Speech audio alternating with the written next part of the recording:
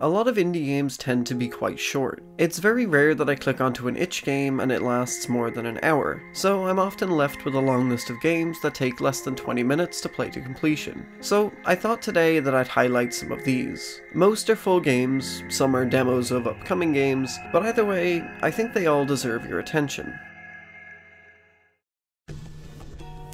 Hedgerow is one of those games where the concept is so cool that it makes me wish it was so much longer. The idea is simple. It's a mix between a first-person dungeon crawler and a rhythm game. The music reacts to your steps, speeding up and slowing down along with your character. Once you get your weapon, you unlock the ability to fight monsters by following the button prompts on screen, clicking left and right on your mouse in quick succession. Rhythm isn't as important as speed here. They're more like quick-time events, but they feel really satisfying to get right. You can find other abilities that help you in battle, like a dodge or an item that slows down time, but the primary mechanic remains the same. The art is really cool. It's got that low poly scratchy style that I love so much, and the way enemies react to your attacks makes it feel very hectic. The game is all about preparing you for the final encounter, a monster that keeps chasing you throughout the area. Once you confront it, there's no turning back, and the button prompts come fast and hard. The game is worth playing for this moment alone. It's incredible how good the gameplay feels, and the music really ramps up with an amazing track. I actually played this game a few months ago. It was one of those that I couldn't really find a good video to put it in, but I'm so glad to show it off.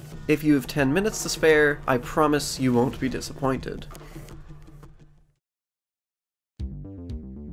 Continuing the dungeon crawler thread, I love first-person RPGs. There's something so cozy about them, so when I saw They Speak from the Abyss appear on my feed one day, I had to check it out. The protagonist Vanessa finds herself lost in another world, a world where the walls are made of flesh, and demons roam freely. There's only a demo out so far that acts more as an introduction to the world and its inhabitants, but the full release promises to be an RPG. While I can't comment on what the mechanics will be like, I can talk about what's already in place. The art for this game is incredible. The designs are unnerving in a way that not many people can get right. I love the mix of 2D and 3D, my favorite being these weird 3D worm guys that stick out of the walls. The story seems to be about an event in the abyss that Vanessa has been dragged into as a sacrifice, although no one seems to fully explain to her why she was chosen. She meets a number of different demons. Some seem uninterested in her, while others are willing to help her, if only for their own motives. We also get a glimpse of a few different locations, the coolest of which being the frozen lake, with some really unique demons hanging around. While I would love to see more, what we have already sets the tone pretty well, and from what I can gather from the developer's Twitter, there were some issues with corruptions and the demo ended up a lot less feature heavy than she wanted. So all things considered, I'm just glad the demo exists at all. If you like your SMT but always wish to contain more body horror, then definitely keep an eye on They Speak from the Abyss.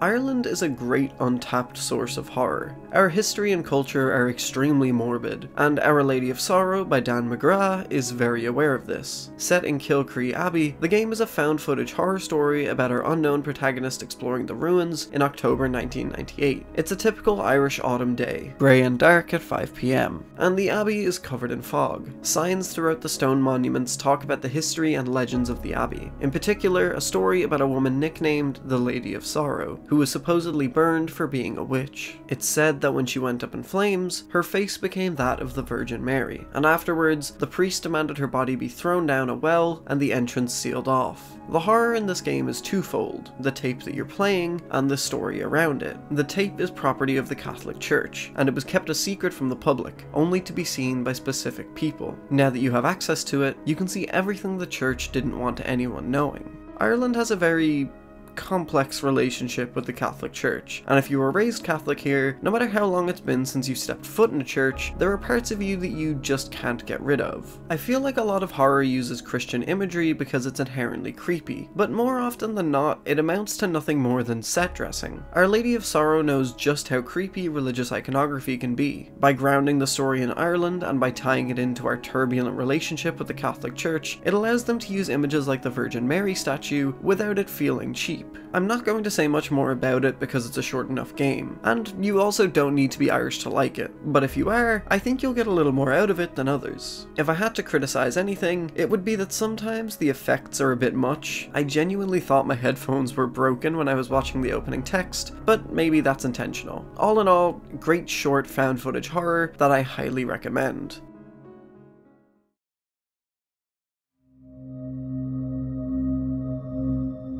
Another demo that I really want to call attention to, Fear the Spotlight by Cozy Game Pals, is an upcoming survival horror game. The story begins with our protagonist waiting for her friend Amy in the library after school. When Amy doesn't show up, she goes looking for her and spots her wandering into a sectioned off part of their school that had been damaged in a fire. So she decides to follow her, but once she finds herself inside, she realizes there's more going on with this building than just fire damage. The gameplay is your typical survival horror affair. You collect items, find codes for locks, solve puzzles, and so on. The demo is quite short, and so far there isn't any combat. The first enemy you meet is a giant man with a spotlight for a head, hence the name, and you have to avoid him by crouching under desks and sneaking around corners. It feels very good to control. The third-person camera really helps when you're trying to sneak by, although I do wish you moved a little bit faster, or even had a run button. Some of the textures pop in and out a little bit too frequently, but if you've been here before, you know how much I love the PS1 style aesthetic. I especially love the main character's model and design. She's got those big Carly Carmine glasses. Big fan. For a game made by only 2 people, I'm really interested to see how it develops, and I'll be keeping an eye on it for sure. It's only 15 minutes long, so go show them your support by playing it.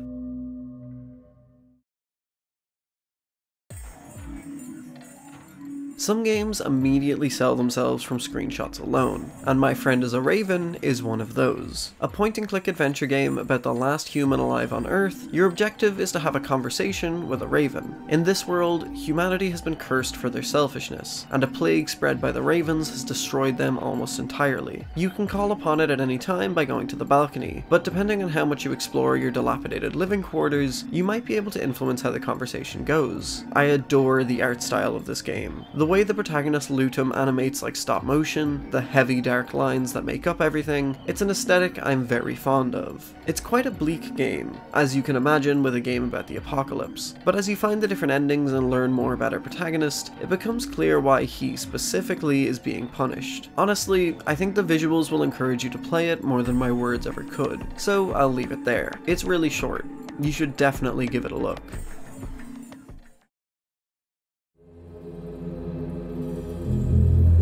Have you ever noticed how often lighthouses appear in media? They're an image that can stand for a number of different things. Guidance, rescue, solidarity, but they can also stand for loneliness. And in horror, that's usually the most common. The Keeper is a story about a fisherman who wakes up on his boat after drifting off, and decides to go home. On his way, a lighthouse that had been switched off suddenly lights up, revealing that he's dangerously close to the island. He crashes, leaving him stranded. With no way to fix his boat, he decides to go to the lighthouse and find some help, and also discover why the light had been off in the first place. He finds a home with a garden, notes and diaries depicting a family with a strained relationship. He sees a person cloaked in shadow, but they disappear before he can ask them any real questions. The gameplay is very simple. You explore the house and piece together what happened to the people who lived here, and you solve puzzles to get to the end goal of fixing the lighthouse. It's a simple yet tragic story, and while I think there's one moment in particular that's a little more goofy than scary, it's still a very solid game.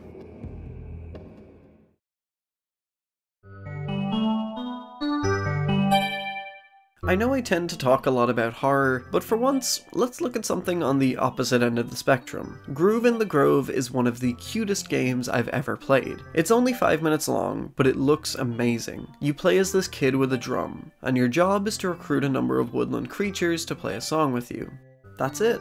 No, really, that's it. No horror twist, the rabbit doesn't turn into a giant spider, it's exactly what it says on the tin. Each of the animals represents a different instrument, and you recruit them by following their inputs. Once you prove your musical talent to them, they hop or fly behind you, playing their part of the beat. It's not necessarily a rhythm game, seeing as you don't need to play anything complicated. All you're doing is following their 2 or 3 note rhythm for a few bars. Once you recruit the rabbit, frog, and bird, you return to the massive owl at the entrance to play with your ensemble. The art style is so cute, and watching the notes float out of the animals while they hop and bounce is amazing. Sometimes you just want to look at something nice and peaceful, and Groove in the Grove certainly fits that.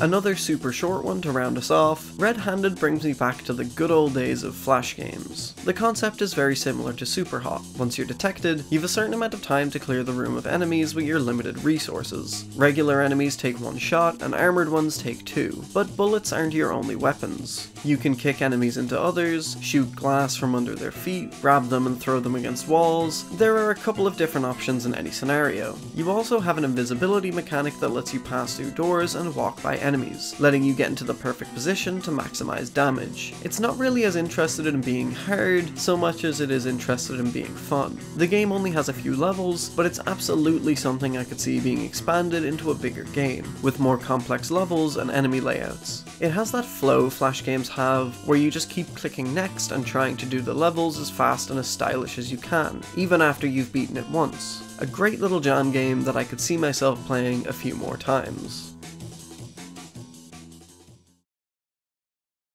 Thanks for watching. As always, all of the games I talked about are in the description, and if you have any recommendations for me, please leave them in the comments. If you want to see more short form reviews, I post about 5 a week on my TikTok, and you can follow me on Twitter. If you want to leave a tip, my coffee is also below. And of course, if you want to see more videos like this, please subscribe and show your love in the comments.